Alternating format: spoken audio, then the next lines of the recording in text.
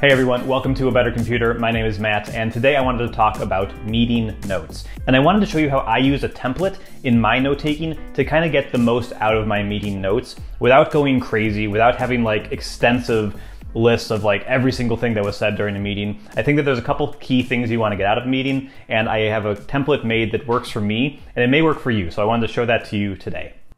So like I said, I really want something simple. I want something that I can create quickly and I can view quickly at a later date and has all the essential information. So I'm doing this in Evernote. You can do it in any note-taking app. Obviously, Evernote just happens to be the one I'm using right now. And so I just create a new note. And then I'm going to use a template. So Evernote has this templating feature. I'm going to go to My Templates, and I have a meeting note here.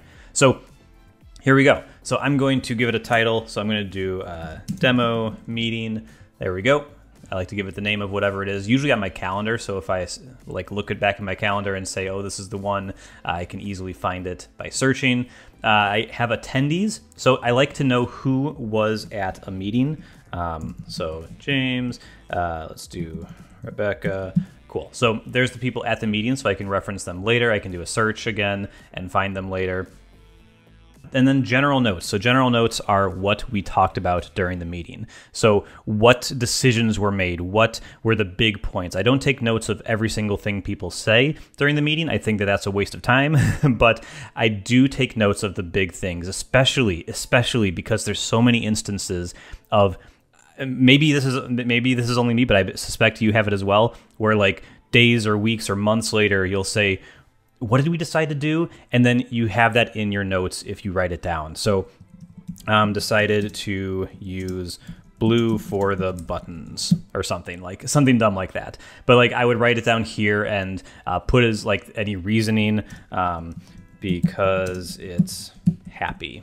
Right. So something like that, so that when we go back and say like, what did we decide on? Oh, it was blue. Why did we decide that? It was happy. Like, hopefully yours will be a little more intricate than this, or more like insightful than this, but this is kind of helpful for me. And so that's just where all these go. And then I put whatever things happen, any takeaways, whatever, those all go in here.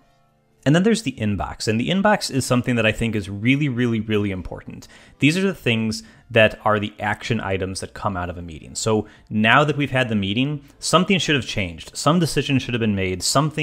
There should be some action that comes out of it, right? A meeting for meeting's sake is not helpful. But what are the things I need to do after this meeting? If there's things other people need to do, I'll probably put it in general notes. But if there's things I need to do, maybe I need to make a task to make buttons blue. And so I need to do that. And so if you're using your your note taker as your task manager as well, then that could just be a task. Like if you're using something like Roam, you could just make that a task in line and then view that whenever you want. But I'm using Evernote right now, and Evernote is not good for task tracking. So what I have is I'll have a list of things to do coming out of the meeting. And at the end of the meeting or during the meeting, if there's some like downtime for me, I'll just put it into things. And so I'll essentially copy this, paste it into things as a new task with whatever due date and tags whenever I need.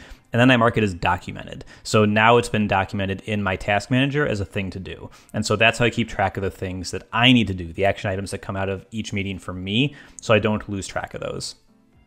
Now, I mentioned you can do this for any note taker. And so, for example, if I go into drafts, I've got drafts here, and I actually have a keyboard shortcut to do basically the same thing. So I give the meeting a name, I have attendees, general notes, and then action items. So all of that stuff goes here. So again, I would write like Jill, John, or Jake, and Rebecca. And then general notes could be anything down here. But yeah, so like this is, and then these are my tasks. So this is exactly the same thing. It's just in drafts. You could either copy and paste it in all the time. I have a Keyboard Maestro shortcut that will just type all this out for me.